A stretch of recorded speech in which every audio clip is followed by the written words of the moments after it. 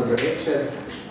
Večeras s nama jedan od najvažnijih suvremenih belgijskih flamanskih pisaca, autor velikog broja knjiga, poezije, romana koji je upravo izašao i na hrvatskom, znači prevedeno na gotovo sve važne svjetske jezike, romana koji je obilježio flamandsku književnost nekoliko zadnjih godina. Dame i gospodo, Stefan Hertmans, molim se jedno.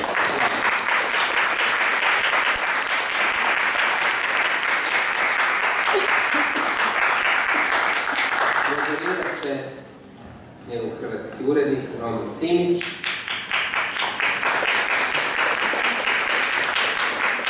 Sa engleskog, razgovor će se voditi na engleskom, slobodno budete slušalice za simultano, prevodit će Hrvana Hefer.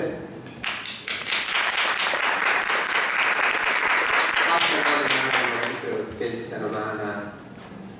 Romana Perečinec.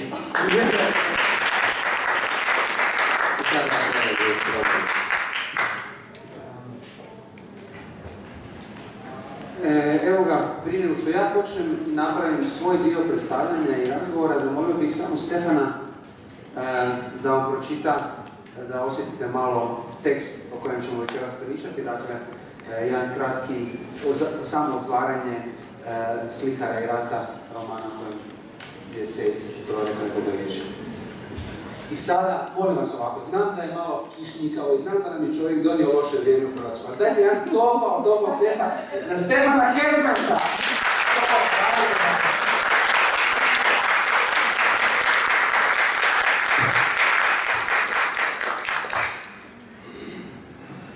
Good evening. De verste herinnering die ik aan mijn grootvader heb, is die aan het strand van Oostende. Een man van 66, keurig in zijn nachtblauwe pak, heeft met de blauwe strandschep van zijn kleinzoon een ondiepe put gegraven, waarvan hij de opgeworpen rand heeft afgeplat, zodat hij en zijn vrouw daar enigszins geriefelijk kunnen gaan zitten. Het walletje achter hen heeft hij wat opgehoogd, zodat ze zich beschut weten tegen de aflandige augustuswind die onder hoge nevelverslierten op de terugtrekkende lijn van de golf aanwaait. Ze hebben hun schoenen en hun sokken uitgedaan en ze zitten licht met hun tenen bewegend te genieten van de koelte van het dieper liggende vochtige zand. Een voor mij als 6-jarig kind ongewoon frivol lijkende daad van deze twee eeuwig in het zwart, grijs of donkerblauw geklede mensen.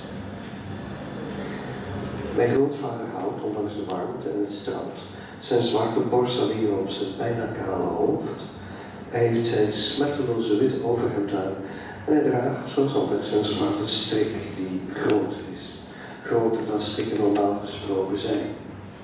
En die bovendien 2 afhangende stoken heeft, zodat het er van een afstand uitziet alsof hij rond zijn nek het silhouet heeft geknoopt van een zwarte engel die zijn vleugels spreidt.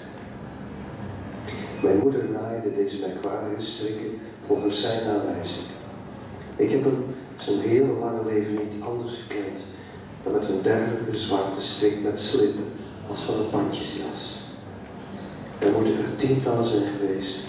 Er ligt er hier nog ergens een tussen mijn boeken. Het is een relict van een verloren tijd.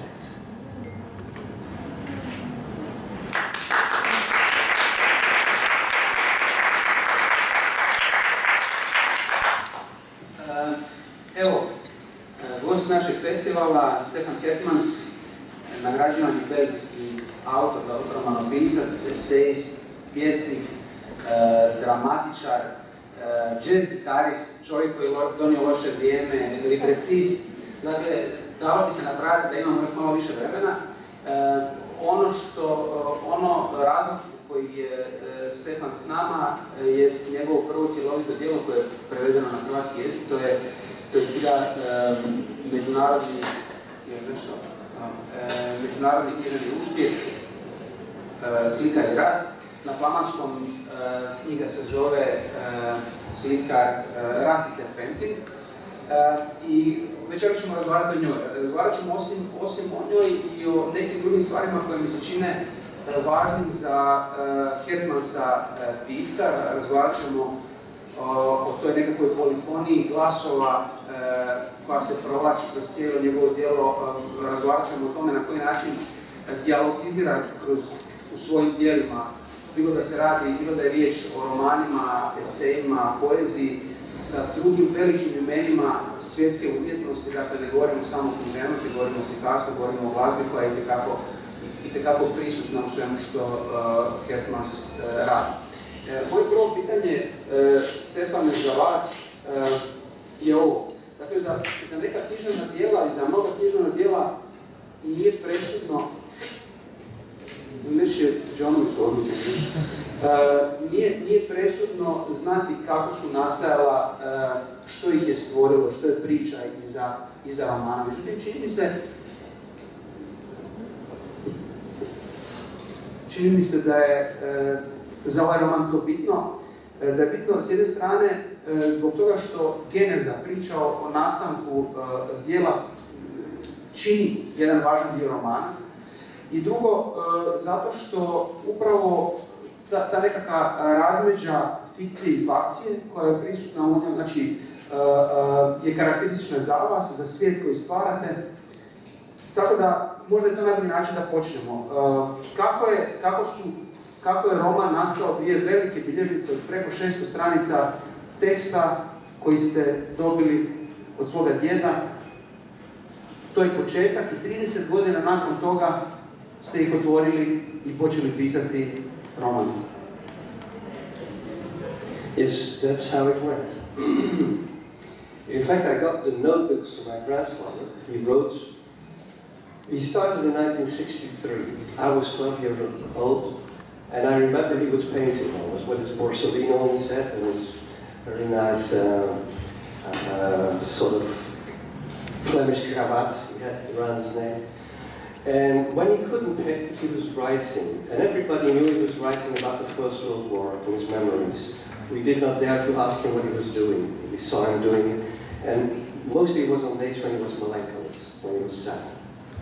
So a few months before his death, I come to the house. I lived in the park already.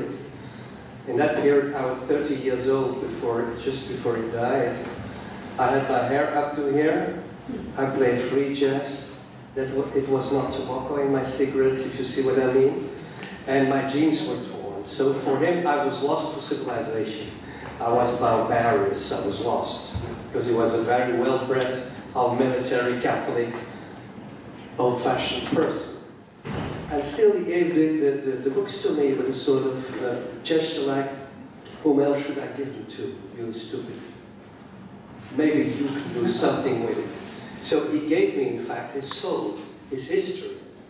I didn't realize. I said, oh, fine, I got the notebooks from my grandfather, and what is in it, I know it, it's First World War. All of my youth, every day, I heard him talking about the war. You gave him a cup of coffee, he said, oh, coffee in the trenches in the war was so bad.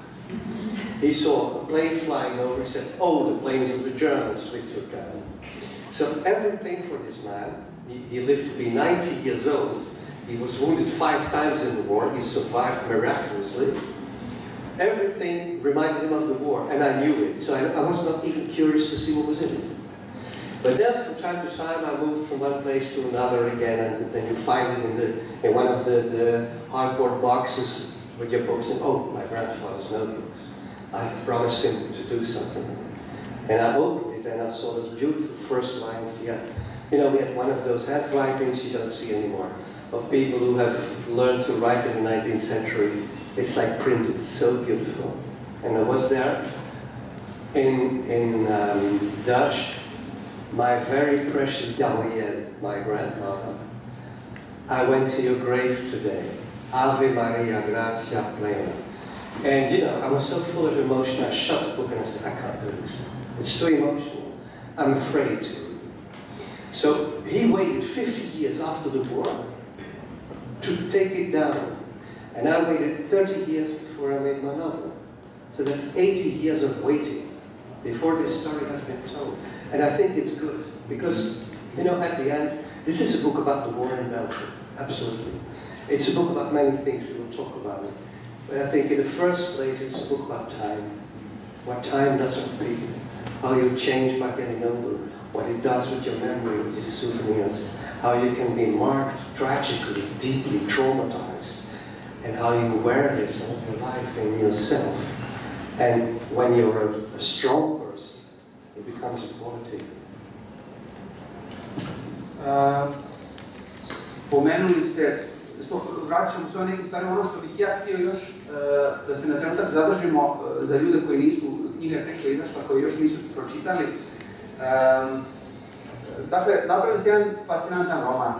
Roman koji, kao što sam spomenuo, vi kao autor ne bojite se, recimo to ovako, da ostanemo u metaforici ili u slikama Prvog svjetskog rata. Dakle, ne vjerujete da su žanrovi rovovi, ne vjerujete da moraju biti strogo suprotstavljeni, nego kod vas sve to klizi, povezano je, esej ulazi u tkivo romana, jezik može biti lirski, na mnogo načina unutra su fotografije, znači nekakav postupak koji kritika je spomenula Zebalda, vi ga i sami citirate u trećem dijelu, znači uzimate dio njegovog izostavljica, čini mi se, kao moto. Na kraju krajeva i Zebal često odlazi u Belgiju i često govori o fortifikacijama i zapravo o uzorcima Prvog svjetskog rata i tako dalje. Kako shvaćate, kako ste zapravo, to nije nešto novo, vi od samog početka, od prvog nagrađenog romana zapravo rado eksperimentirate i ne razdvajate striktno forme. Kako je ovaj roman u tom smislu nastao? Znači, formalno, rekli ste da ste tražili način kako ispričati djedovu priču. Dobili ste njegove dnevnike, dobili ste tekst koji je njegova sjećanja, koji je pisao, mislim, u 72. ili 3. godini, na događaje koji su se događali 50 godina prije. Znači, kako ste tehnički to izvedli? To put it politely, for 4 years there had been a terrible pain in my past. It was so difficult to write this book, because in the beginning I was so moved by what my grandfather wrote, and you should know, I don't know how it is in Croatian, but Flemish and Dutch is a language that changes very rapidly. Only in my lifetime, the dictionary has been changed 6 times. We change spellings, we change vocabulary, and it's always adapted. So Dutch has been modernized very much. And for people, for some maybe it's not very clear. Flemish is Dutch. But Flemish is Dutch being spoken in a slightly different way, with other dialects, other expressions, other idioms. You can compare it to the German that is spoken in Austria, in comparison with the German that is spoken in Frankfurt. It also has a different literature. So we can speak about Flemish literature, but she is part of the great Dutch literature, just to tell you. So, because I'm a writer of my generation, I write in Dutch. I don't write in Flemish dialect. But very much what my grandfather wrote was archaic Flemish dialect. And I was so moved in the beginning, I typed it out and said, his name has to be on the book. I'm only his servant. But it didn't work. He tells too many anecdotes, these things, he quotes little songs from his youth. And I thought, this is not going to fascinate the modern reader. So then I thought, what am I going to do? I want to stay true to him. This man has formed my youth. He was the hero of my youth. He made my arrows, he made my swords, he learned me to skirmish. He was the man who gave me all my dreams. He learned me to paint in oil. I stood next to him in the field painting. So I thought, how can I stay true to this magic figure of my youth, with this dark remembrance of the First World War traumas?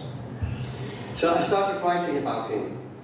At one time I had already 10 pages only for his birth scene.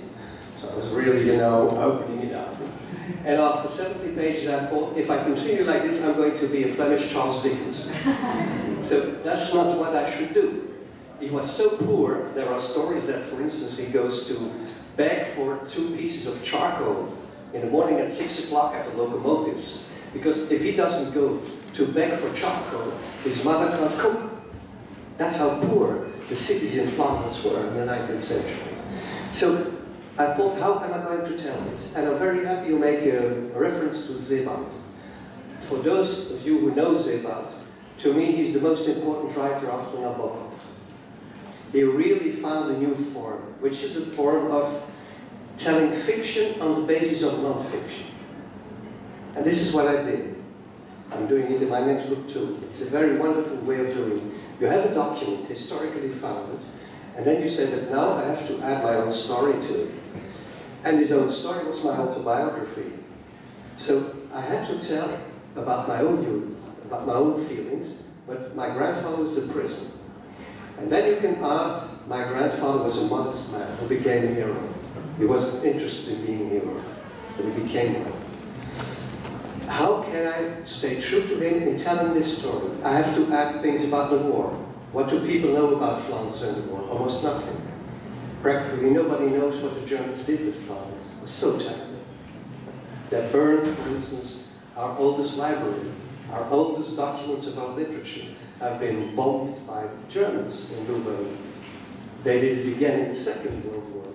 And still you have very many Flemish who were pro-German, because they hated the French-speaking bourgeoisie in Belgium.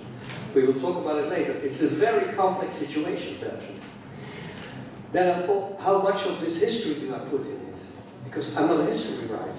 I want to make a novel. Some people ask me, why is there a novel in your book? It's not a novel. It's not fiction. I said, no, it's fiction too. So, and all this to me, Sebald is the great master. Because what Sebald learned me is, when you want to return to such an important story for the national identity of your people, the only thing you can do is realize, out of intellectual honesty, that you can never find the truth. You can find stories.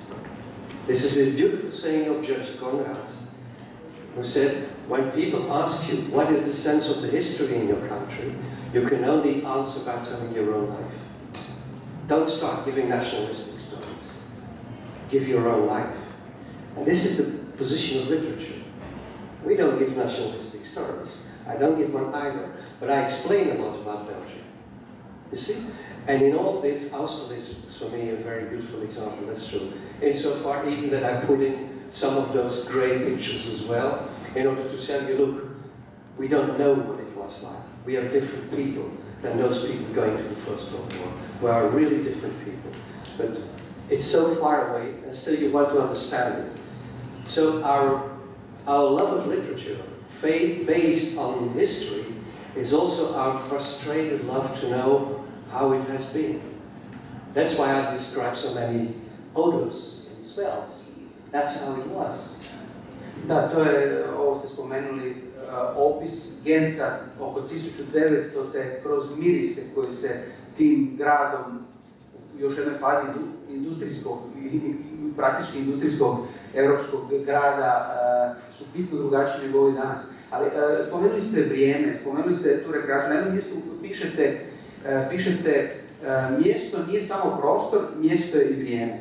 I ono što vi radite kao dio vaše istrage detektivske, da otkrijete koji je to svijet u kojem živi vaš djed, koji je bio vaš djed, da ispričate na kraju krajeva tu priču, vi posjećujete mjesta koje je on posjetio, ili mjesta koja su važna za vrijeme u koje on živio. Dakle, idete Gentom, odlazite u druge gradove koje je posjetio, odlazite na mjesta velikih bitaka, na groblja i tako dalje. Ono što je meni zanimljivo, u kom trenutku ste vi kao pisac osjetili to drugo vrijeme. Znači, sigurno ste imali neku predodžbu što je bio početak 20. stoljeća, imali ste kroz literaturu, imali ste kroz povijesna djela, imali ste kroz slikarstvo, imali ste kroz glazbu. Međutim, intimno svjedočenje člana obitelji je nešto posve drugo. I vjerujem da kad ste ušli u rekreaciju toga, da ste otkrivali stvari. Zapravo u tom smislu to jest ono što bi Oster rekao metafizički detektiv. Gdje je vaš metafizički detektiv odveo? Što ste otkrili? That's a very difficult question, because what you think to discover before you write a book, what you discover during writing a book, and what you discover years after, when you're talking about it, as I do for years now, is different. You talk about metaphysical things. What I discovered, of course, on that level, to begin with the most abstract philosophical one, is that our illusion of autonomy, which is so very important to us as today people, I make myself. I come from my parents, but I emancipate. I become someone myself.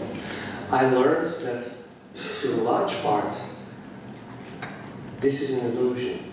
I've always thought I've made myself.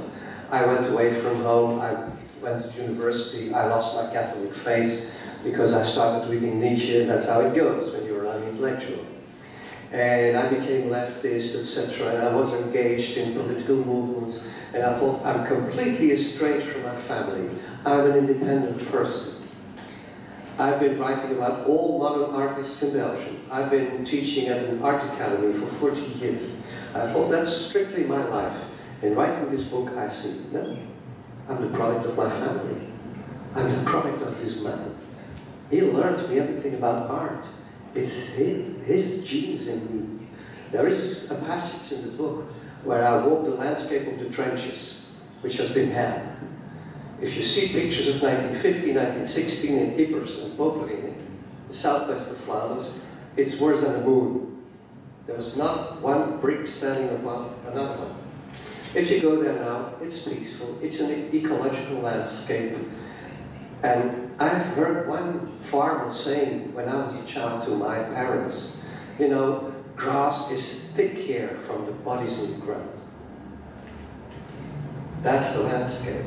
And to see this landscape, to realize what it is about, makes me realize that there is something transgressive in all that. I'm not just myself. I describe myself walking there with his genes in my body. And the older I get, the more I begin to resemble him. You know, some sort of sick identification you get at the end. Like you begin to like being like your dog or something. Or I begin to be like my character, like my grandfather. But no, being serious, it is what you do when you go so deep into a motive of a book.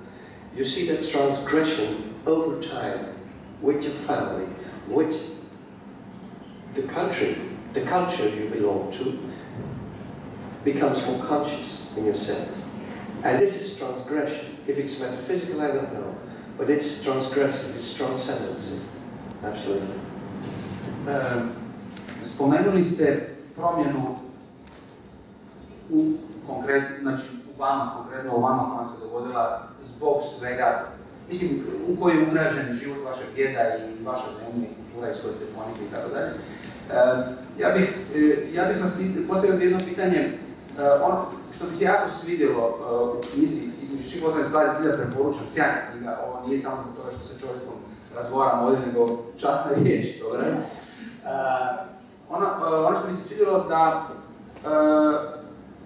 knjiga nije zakopana u neko apstraktno drugo vrijeme. Ona je cijelo vrijeme prošlost, ovo o čemu smo sad pričali, je stalno titra sa sadašnjošću. Dakle, prvi dio knjige u kojem narator sa svojim sinom odlazi u London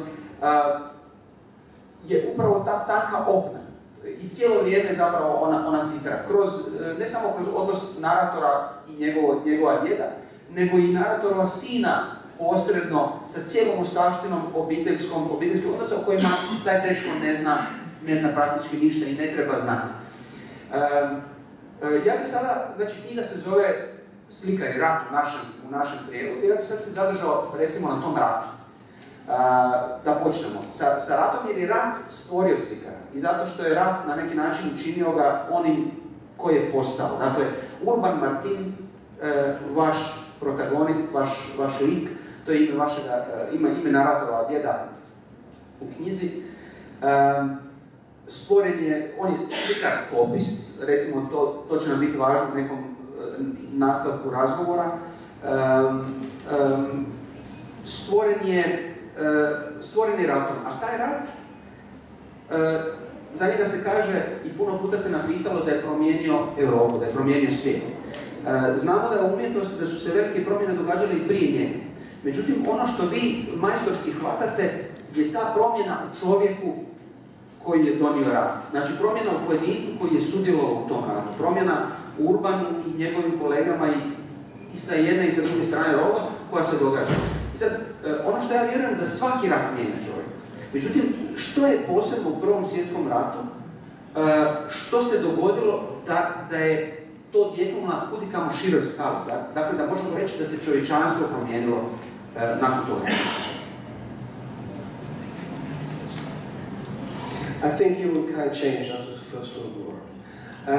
In the first place, the complexity which led to this war is far more intense, it's far more complex than the Second World War. It's the end of the world of an epoch, that's clear. And things were changing already. Modernist art was approaching, photography had been invented, technical inventions were coming one after the other. Speed became a value on its own, traveling with speed, and so on. So it was already changing, but those simple people, of course, in such a small city, they didn't know. I imagine the interior of the house of my grandfather when he was a child of 10 years, something like on a painting of Vermeer in the 17th century. Oil lamps, water in a can. There was no running water. There was no electricity, there was no telephone, there were no trams in the street, there was no saxophone, there was no jazz, there was no woman emancipation, there was not liberation of sexuality, there wasn't even not radio in their house, let alone television. There were no planes in the air, there were no cars in the streets. So he comes from this time. And at the other hand, this modernist huge wave is approaching, but they don't know. How do they come into contact with it? By war. When the Belgian soldiers, in the beginning of August 1914, are mobilized, and Belgium is at war. Belgians couldn't believe it. We had nothing to do with the Serbian question, with Gavrilo Princip and Ferdinand. You thought so? We had nothing to do with it. Why did they found Belgium? Do you know that? Belgium is founded to keep the machos, France and Germany, out of each other. It's a buffer state, created by them. That's why we, the Flemish and the Walloons, still play French-German war in a puppet format. So we are the transition between the Latin and the German-speaking world, the Latin and the great northern world. We are really a mixed people. So we were created just in order to give stability. The first thing the Germans do when they want to attack the French again is saying we're going through Belgium. Of course our king, Albert I at that time, says, no, integrity of the territory, you create a Belgium yourself. You're not going to come through Belgium. At that moment, the Germans say, okay, if you don't let us pass, you're on the wrong side. We attack you. We were absolutely not prepared. Ladies and gentlemen, I think that Belgian soldiers thought they were going to a second edition of the Waterloo battle. Some sort of deadly football match somewhere in the fields where they kill each other for 2 days and one of the two wins. They did absolutely not realize that modernist technology was coming. What the Germans were importing over Lüttich, for instance, with the Zeppelins bombarding from the sky, nobody had ever seen that. They were shitting in their pants. They didn't know what was coming. My grandfather testifies that after 3 weeks, his rifle didn't work anymore because the steel was of not good quality enough for such a war. They didn't have Krupp steel like the Germans. We were not prepared for a war. We were not part of anything. And this is, of course, why there was such an indignation in all the world, saying you should not attack this small country. That's unjust. Because everybody thought if they're going to attack the French again, they're going through the Alsace. But you didn't go through the Alsace. You had the von Stiefel plan, which was to go through Belgium. And then this small mouse, Belgium, begins to shoot back. And this really enrages the Germans. And that's a huge propaganda machine that's saying the barbarous Belgians, children of 10, cutting out the eyes of the noble Goethean German soldiers, all of these lies that they're telling. And you see that the Belgians, after 3 weeks already, the French are mobilizing, the English are mobilizing, because England in the beginning was a bit, offhand. They had good relationship commercial with Germany. They didn't see war. But at that moment, there is the Triple Entente, which is France, Russia, and England, defending Belgium. And this is where a war begins that nobody could foresee. Do you know that 2 or 3 years ago, they discovered in the Flemish polder somewhere a bunker, which is a Senegalese mosque. There are 56,000 names on the Great Menin Gate in Ypres. Most of them are Indian, of Indian descent. There are pictures of Bedouin soldiers on camels on the sand. I thought they were pictures from the Sahara. They're taken on the beach of Ostend. Everybody was there. And this is what changed the world. Afterwards, the world is so changed. Not only women emancipation, because women had to take over the task of the men. Suddenly they became doctors, advocates, lawyers, etc., politicians. But also everything, technically speaking, changed. And Flanders was broken open. Suddenly they saw what a guy from mid-Africa looked like. They hadn't seen that before in their villages, had they? So everything changed radically. So modernist epoch for those small people does not begin with the art history that we know. It begins with the shock of the war. I kolaps etosa, kolaps morala kakav su oni poznavali. Na jednom mjestu u knjizi kažete da je cijela generacija tih mladih ljudi koja je odgojena u jednom moralu. Oni koji su preživjeli morali su shvatiti da je svijet drugačije mjesto. Ima fantastičnih scena u knjizi kada recimo belgijske trupe nalječu na njemačke i još su uvijek naivni u onom smislu da Njemci se idu predavati i onda zalegne prvi red Njemaca, kad Belgijanci izađu i drugi red šume pokose Belgijance i pripovjedaš, dakle djed koji to pripovjeda je unezvjeren. On zapravo ideja viteštva, kako je još uvijek postala u ovakvom ili ovakvom obliku, jer zadnji veliki rat su bili napoleonski ratovi, zapravo ratovi kontra Napoleona i bilo je zapravo nevjerojatno dugo razdoblje mira pred Prvi svjetski rat.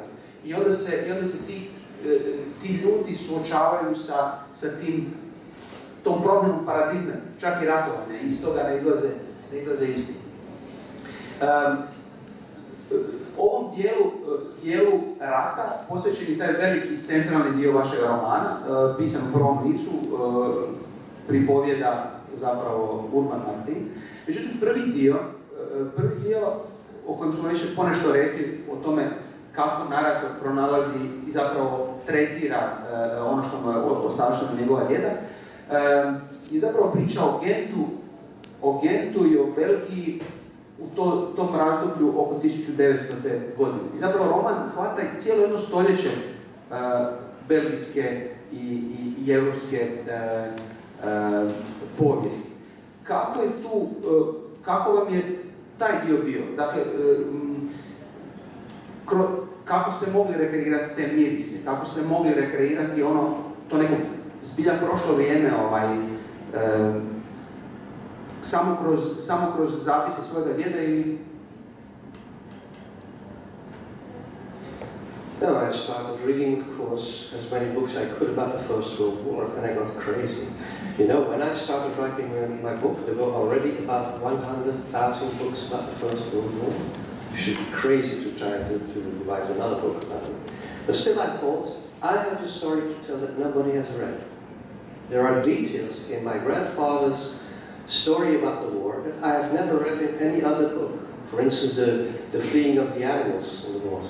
That's an apocalyptic scene. He's the only soldier who has noted this down. So I started reading history, and at a certain moment I thought, I can't write this book. It's too huge. And then happily I have very good editors in Amsterdam who told me, go back to your grandfather, go back to your intimate story, tell about your youth with him.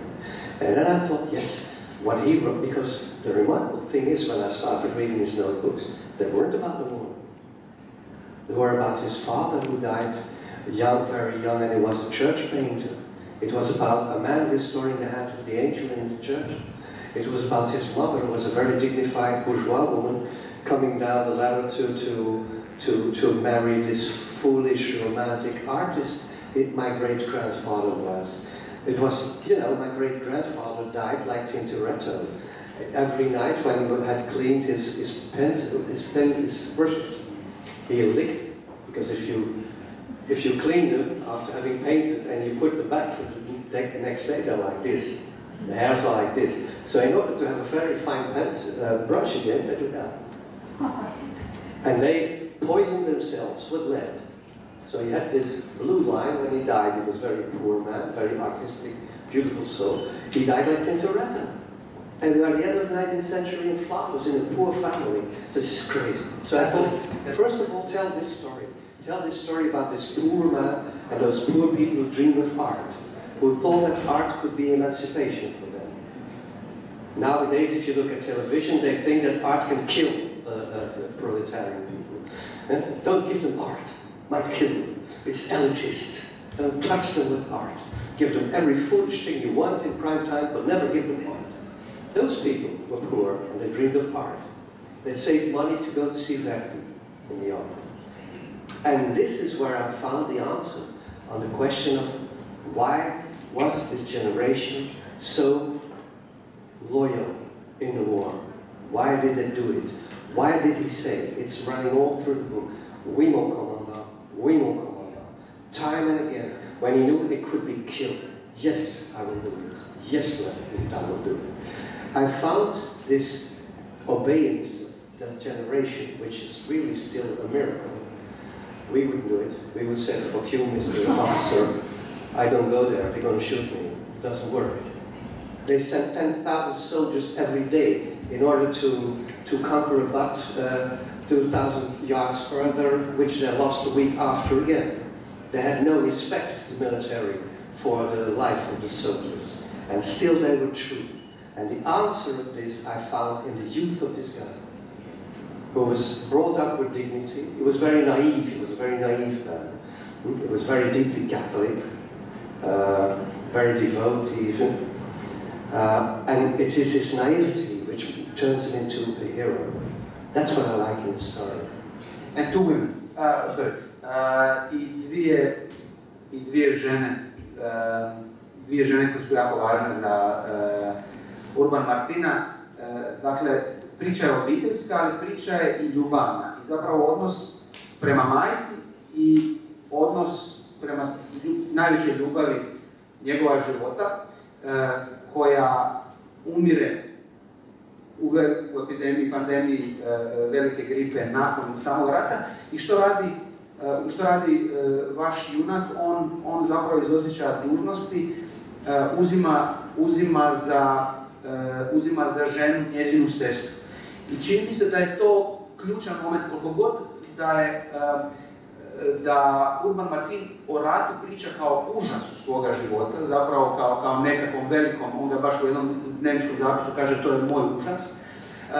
Zapravo je tragika ili dramatika njegova života upravo ta, čini mi se na emotivno, jednako velika i na emotivnom planu, u kojem i zapravo ono što mi se čini jako bitno za roman, to nije ratni roman, da razjasnimo odmah, to je roman koji priča o ratu, ali cijelo vrijeme jaka emotivnost, zapravo taj sloj života je silno važan i u njegovom životu.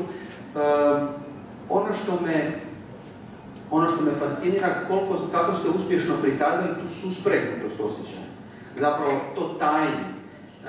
Vaš junak, kad ga portretirate u 40. godini, znači godine otprilike, kako možda ima neko u publici, uključujući mene, on je gotov čovjek. Vi kažete, taj čovjek je završen na neki način. Jako puno se promijenilo vrijeme, a sve ono što nama danas puno znači, o čemu volimo pričati, o osjećajima i puštamo ih na volju, u tom njegovom životu je sabijeno, komprimirano, prigušeno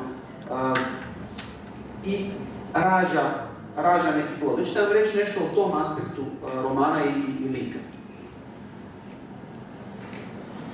I think even part of his heroic character is his silence. People of that generation, ladies and gentlemen, they couldn't speak Freudian. They couldn't say, I'm traumatized, I'm frustrated. He didn't have that vocabulary. Silence. This Borsellino, besides in the church, praying to the Holy Virgin Mother, suffering, suffering, suffering, and still being a person who was the most joyous man I've ever seen. He was a man who could have tears in his eyes when he saw a little flower at the side of the road.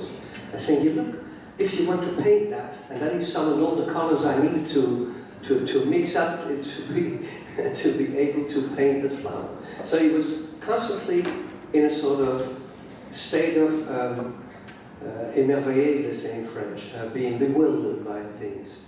And at the same time he couldn't speak about certain things, because he talked about the war every day, but what he wrote in his notebooks, that was different stuff. There you could read that his friend was dying with his bowels out of his belly, asking, "Mommy, mommy, mommy, let me die."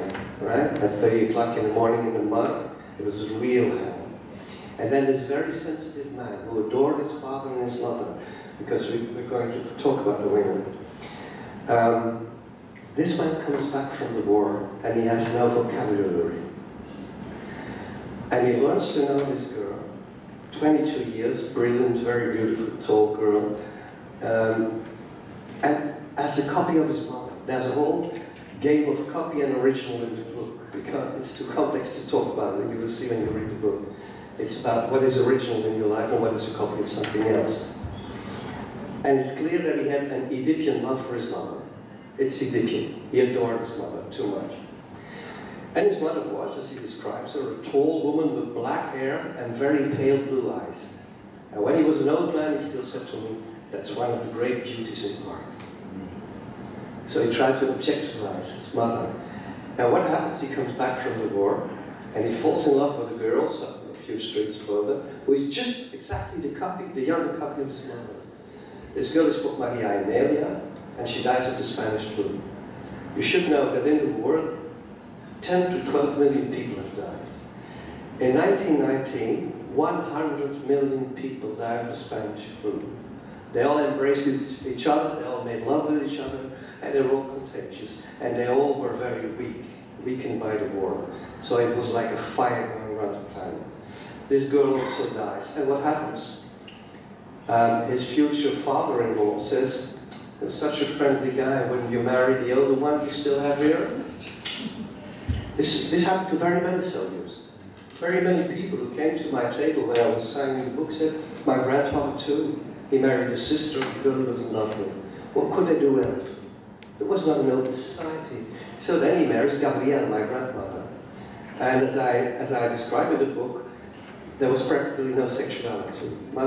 He called my mother Maria Amelia. The name of his greater love is given to the child he has with a sister. Not nice for Gabrielle, of course. And my mother sometimes made jokes about it and said, "I think they made love maybe 2 times in their life, and here I am."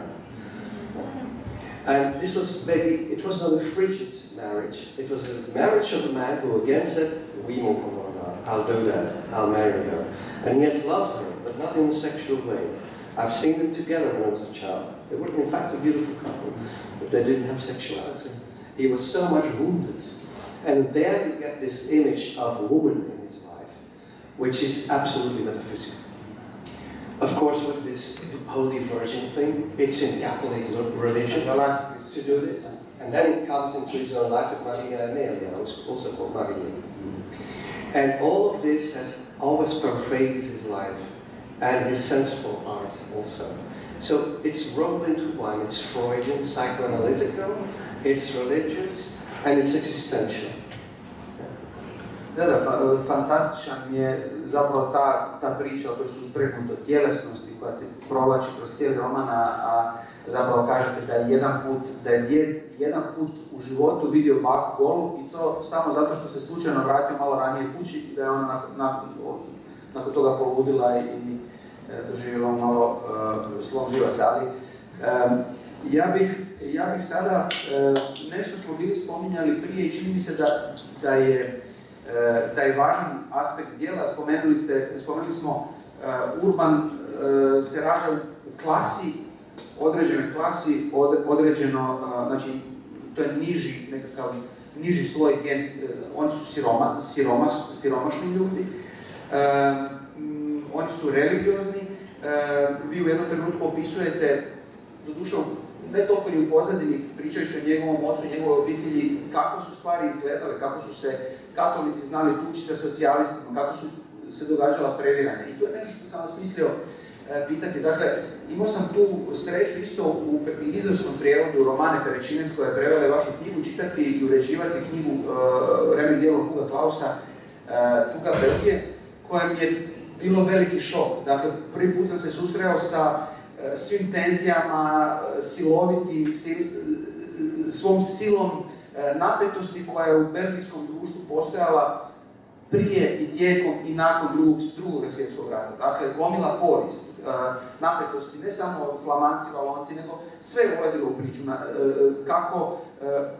Kako jedan tip otpora spram dominacije Valonaca, kulturne ili nekakve socijalne, rađa nacionalizmom, kako se svrstavaš zbog toga na stranu koja surađuje sa Njemcima i tako dalje.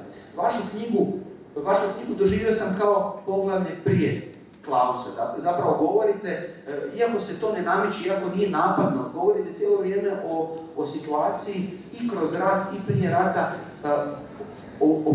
o stanju vašoj zemlji, dakle o tim napetostima. One su bile tada takve, kakve su danas i kako zapravo ova knjiga i stanje koje vi rekreirate komunicira sa onim što je danas Belgija. Koliko ona govori današnjem Belgijancu nešto o njemu samome i koliko su se stvari promijenile? That's a very complex question, because Belgium is very complex. You might have read about it in the newspapers. First of all, the country will never split. It's technically impossible. You cannot split Belgium because of Brussels. We're both in Brussels, and if you have to split Belgium, you have to cut me in two. It's not possible. You could cut me in two. That's not clear. Now, I'm not going to take too much of your time, but you should know the following. Belgium is founded in 1930 as a unique French-speaking country. The majority of the people speak Flemish. This is suppressed politically completely. We didn't have universities, they didn't allow us. So the French-speaking part of the country, mainly from Brussels, that's not the Walloons. If we speak about the French-talking people in Belgium, beware. There's a huge difference between the Walloons, who are people like the Flemish, and mostly we travel in each other's country and it all goes well. But it's the French-speaking bourgeoisie and aristocracy around the royal house and Brussels. They have instaured almost a sort of racist contempt for Flemish. Even the generation of my father, who's 94, he can still be in a rage when he thinks that he was punished for speaking Flemish. This is what happened. In the First World War, 65% of the soldiers are Flemish. That's not the guilt of the Walloons. They were taken much swifter than we. So we could mobilize more. It's a technical detail. What happens, of course, is that 65 to 70% of the soldiers are Flemish, fighting for Belgium, and they are hurled at in French. That's a stock phrase in Belgium that says, et pour les Flamands la même chose. And for the Flemish the same. Translate it yourself, assholes. But fine, give your life for this country. But we don't respect you. This is what radicalized the Flemish movement. It started in the trenches. It's very clear, the Flemish nationalist movement has started in the trenches. Because, in fact, it was a class fight. It was a class fight. But the class fight in Belgium was expressed by the difference in language. French became the symbol of humiliating normal, modest people. The same went for Walloons. The Walloons were speaking dialects at that time. Walloon boys who hadn't gone to school didn't understand the French of the officers. And very often those officers who were hurling in French were Flemish. Because when a Flemish had studied, they hurled in French. He wasn't allowed to talk Dutch. There is a very famous saying by one of the bishops in Belgium who said, La Belgique sera latine ou elle ne sera pas. Belgium will be Latin or it will not be. Which was, of course, stupidity. 60% of the people speaking a German language. So when they founded Belgium, they made a huge mistake. And this is what comes up with the First World War. People have enough of it. And you see that the Flemish movement turns into collaboration with the Germans.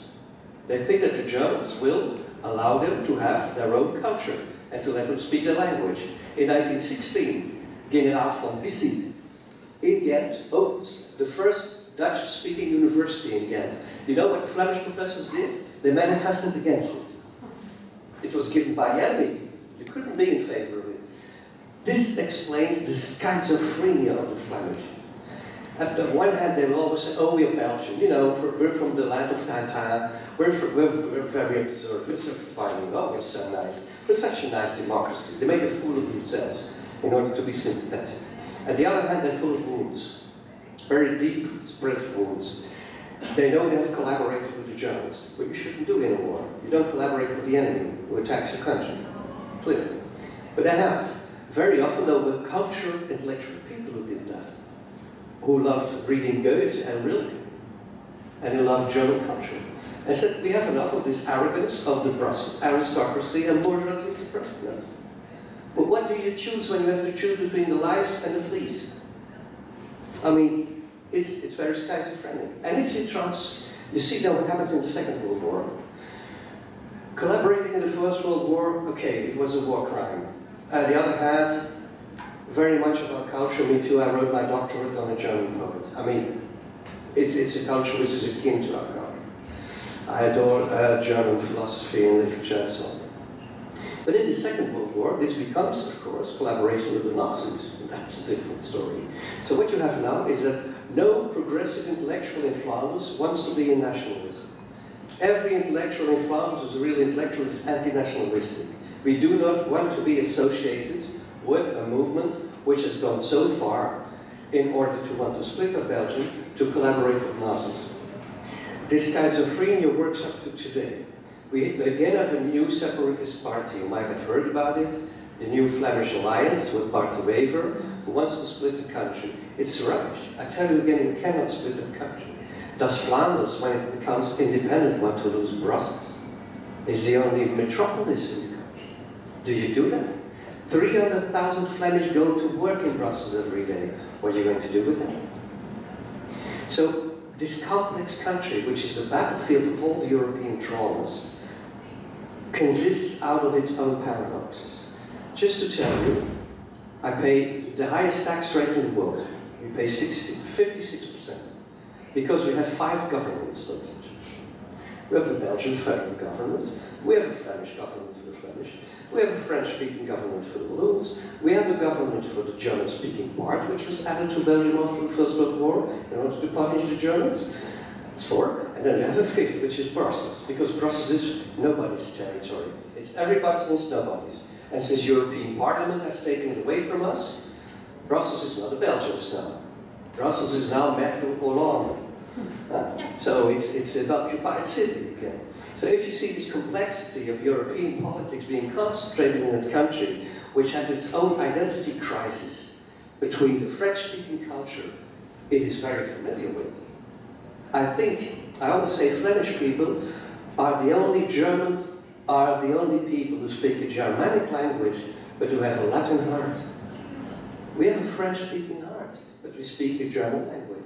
And this is exactly also the richness of our great artists, of our literature, because it's mixity. We are mixed people. We are border people. And everybody who wants to split Belgium will kill the special character of his country. And this is why nationalistic politics hate culture, hate artists. Because they know we're against that. We want to keep this country in this complexity it has, but it is not simple. And this gives way to the most complex, sophisticated political solutions which will never work longer than 10 years before we again have to change them. But it's the laboratory of democracy in Europe. And if Belgium splits, Europe will split. Because we are the paradigm of what it is to live with another culture and to be proud of it that you have another culture, that you have 2 hearts in your breast. And this is the tragedy of the Flemish people too. We are a Germanic people, but we are so different from the Dutch. Speak with somebody from Holland. There are another people in another culture. They speak the same language as I do. They speak it with a very different accent. We in Flanders have the impression that they speak American. When they say the grass is green, they say, "Gras is groen." We say Tikasi school, we're so softly from the south, you know. To them we're already an olive state, where we're Latin. But this is very interesting. So also this literature. If you read a book from a Dutch writer, you read a book from somebody who's far more familiar with German culture, who is a Protestant person. If you read a book from a Belgian author, who's Flemish in Dutch, you read a book from somebody who's Catholic.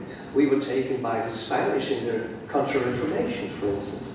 We were split up from our own roots very long time. So all of this is also in the background of my book. And I take my grandfather, this modest man, as a prism of all those great complex situations. And I don't analyze them. I let you feel what it is like for a simple man to live in that country.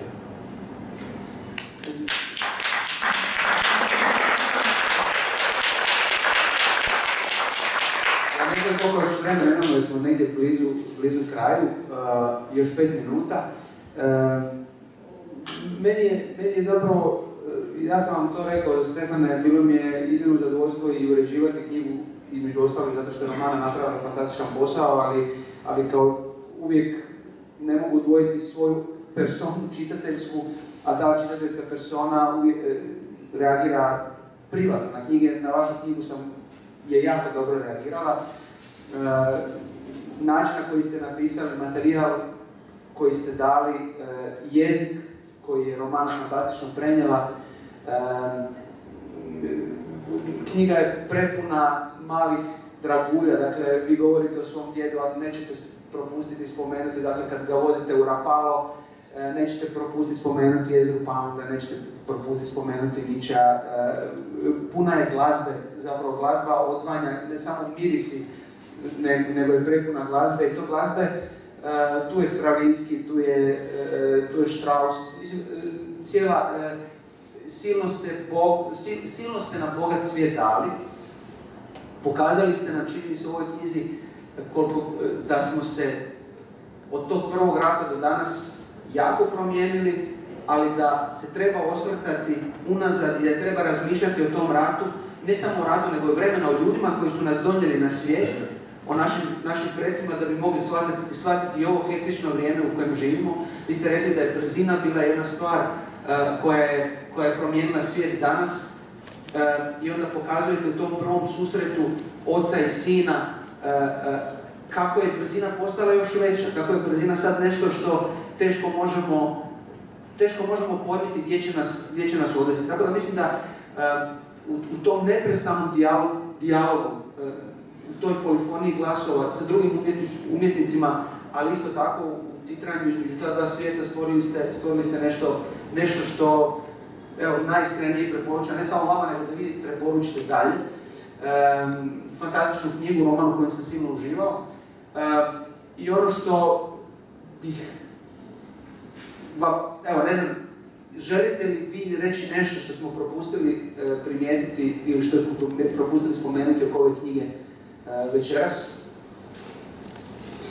I give another secret away. I like giving lost spoils away. In fact, my grandfather was a copyist. He was broken as a human being after the war, and he wanted to be a painter like his father. Many people ask me, why didn't he paint war scenes? Why didn't he become an expressionist?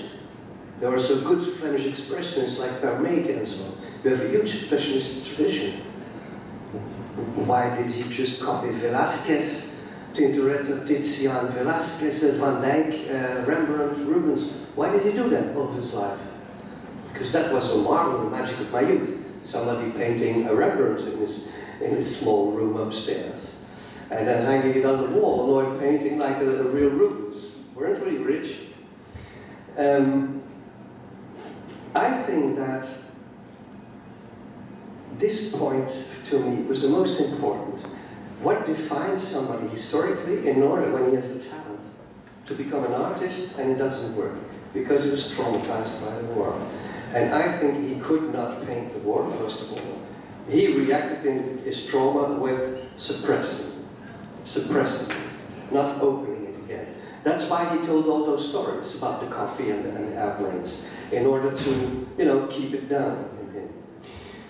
And in painting, he became that famous copyist. But in the copies, ladies and gentlemen, he hid secrets. And the most beautiful secret is the secret of his great passion.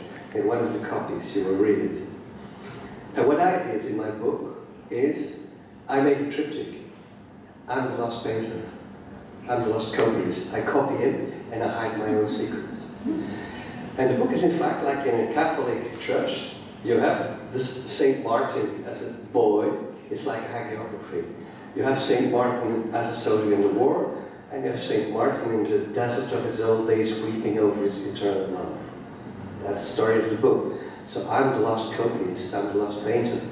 And this was for me the central drive, together with the fact that I have dropped his only thing he had from his family. His only treasure was a clock, a watch I got when I was 12 years for my communion, and I dropped it. So I dropped his time. I let his time fall to pieces, and it was out of guilt, because all of us who survive people, we have a certain guilt. The Jews know that very well. Surviving already in itself gives you a sense of guilt, because you live and they're gone. And what we do with our grandparents, for instance, or with everybody we have loved, it's only when they disappear that we start to ask questions. Say, I should have asked that. Was it like that? Or what was it? And it's like, it's like that owl of Hegel. Hegel has said of wisdom that it's like the owl of Minerva. It only flies at dusk when day is gone. It's always too late when wisdom comes. The same goes for your memory. It always comes when it's too late. So there's a feeling of sorrow in me. And this feeling of sorrow, together with this magic of this man, was really a prism of a great war and a great time. That was my central drive to write the book. Last morning, Stefan Hertmans.